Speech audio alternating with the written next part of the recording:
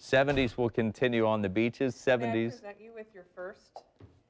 Look, guys, it's his first official quesadilla. Ooh, is that real and American it's hot. cheese? Yes, it's a plain cheese one, but since you've never had one before, and in case you missed this, earlier in the week, Richard had never heard of a quesadilla or had ever tried one, so Greg just made you, now it's plain, he has chicken upstairs, but that's the plain cheese quesadilla. Very excited to try this. Aren't you? I am.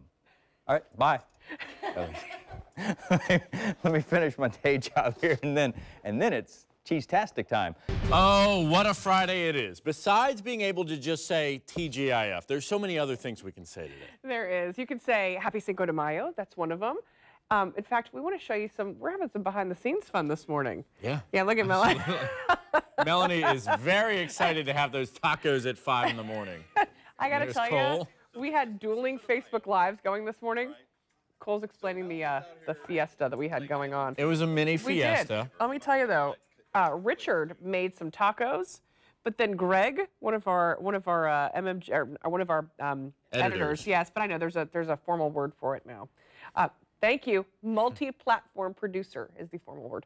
Have you ever had anything that he's made? It's like really good. He always comes in at the end and like outstages everybody. He made this chicken salad one time. That's a whole other topic. Yeah. But he made quesadillas today. In fact, I think he's still up there making it. And Greg, if you can hear us, send them down. We didn't get any, and we're out here.